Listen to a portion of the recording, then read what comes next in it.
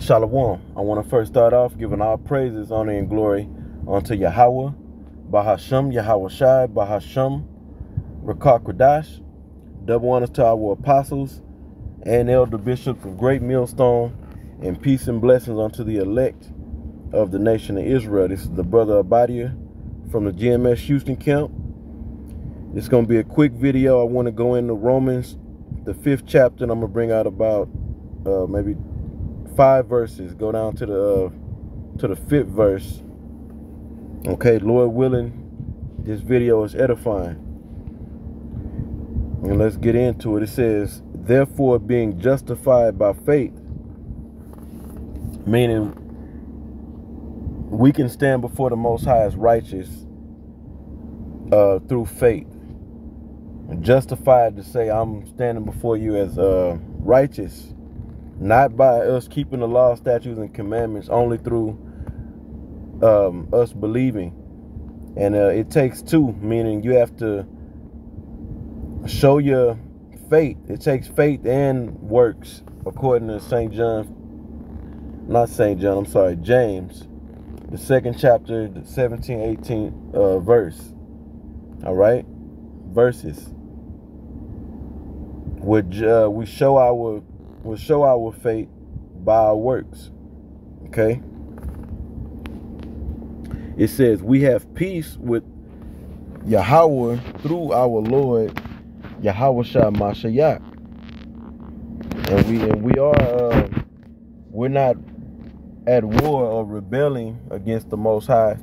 When you come into the fold, or when you're brought into the fold of truth, all right, through the faith being activated through hearing of the word, because the scriptures tell us in Romans 10 and 17 that faith cometh by hearing, and hearing by the word of the Yahweh B'Shem Yahweh Shai. Okay. And then what we ultimately we have peace of mind, because we know the end. And we know that when we are in good standings with the Most High, if we remain in His truth. And said like that, excuse me. And it says, by whom also we have access by faith into this grace wherein we stand. Because we're under grace right now, but the way we have access to this grace, which is given by our Lord Yahweh Shai from Yahweh, but He used Yahweh Shai to be our grace. So the way we have access to the grace is through the faith. All right. Then you're up under grace. It says, and rejoice in hope of the glory of Yahweh B'Shem Yahweh Shai. You know, we're rejoicing that our Heavenly Father and His Son are going to be glorified on this planet Earth once it's all said and done. But check out the next verse. It says, and not only so, but we glory in tribulations also, knowing that tribulation worketh patience. Or, in other words, tribulation bringeth about endurance, or being made durable. Gives our spirits being hardened. All right. Like the scriptures say, tell us to cast off the weak nature, right? Cast off that weak nature, and we ought to stand up and be men of the Lord. You know, being raised up in this westernized mindset, it raises men and everybody ultimately, but I'm dealing with the men. It raises boys up to be emotional, soft, effeminate. Okay, that's why when we go into the scriptures and we look at the nastiness of the scriptures, the Apostle Tahar had coined that phrase, the nastiness of the scriptures, going into some hard to accept concepts and laws, accounts in the scriptures, you know, meaning hard to accept, meaning you got to put your emotions up and take the scriptures for what they say. All right. So we are to basically become, we got to become durable. Durable meaning when tough times come, that, you know, that don't make us fold like a cheap lawn chair. All right. When we catch the hell and go through the trials and the tribulations, we're durable. We're made durable to withstand that and not let the trials and tribulations break us.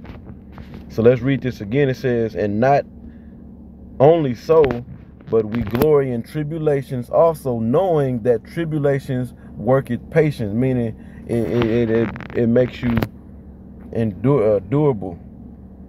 And then it says, and patience or endurance.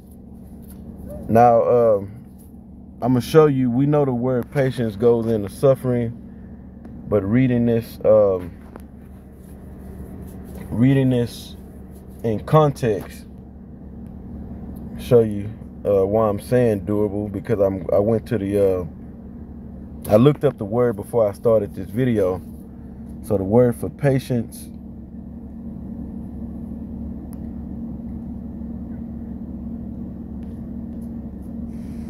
Strong's G 5281. Upamane. and it says steadfast, consistency, endurance.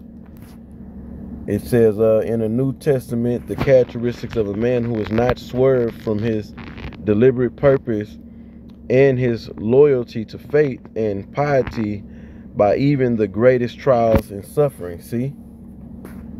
It says patiently, steadfastly, patient, steadfast, waiting for a patient, enduring, sustaining perseverance. Enduring, consistency. All right? And let's go back.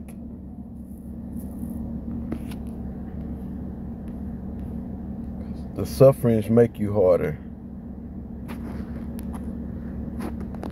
Make it to where you have thick skin, so to speak. It says, let's go back. We're going back to the verse. It says, and patience, experience, because we're in this truth. We go through so many different trials and tribulations, and we gain experience from them, right? And when we come out, and we had in that trip, and we come out on the other side of these different trials and tribulations, not broken. We've been made durable. We persevered through it. All right, we continued in the faith through the different trials and tribulations. All right, it says, and then after doing that, going through that for so long, you gain experience on how to deal with those situations. You can give counsel to younger men on how to deal in them situations. All right, you can give words of exhortation to strengthen, you know, other brothers when they go through similar situations. And if that situation or that particular tribulation comes back around, you know, it won't affect you as it did before. Okay? It says, and experience hope. And ultimately, what does that do? You can interchange this word hope with faith.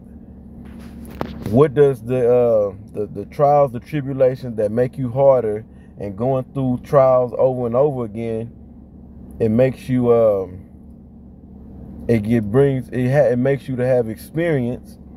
And ultimately, what does that do? It increases your faith. And I'm gonna end it. I said 5 verses, so let me read the next verse. And hope maketh not ashamed, because the love of Yahweh Ba'ashem Yahushai is shed abroad in our hearts by the Holy Spirit, which is given unto us. So the main thing I really want to grab out of these verses, all of it, of course, but the main thing was, catching hell is a necessary for experience, and it boosts you up in the faith. When you get through that trial and the different trials that we've all went through, and you come out on the other side still in the faith, it builds you up in the faith. I'm in the video right here, and Lord willing, it was edifying once again. I want to give all praises, honor, and glory unto Yahweh, Bahasham Yahweh Shai, Bahasham Rakakwadash, and double honors to our apostles again, and elder bishops of Great Millstone, and peace and blessings unto the elect of the nation Israel. Shalom.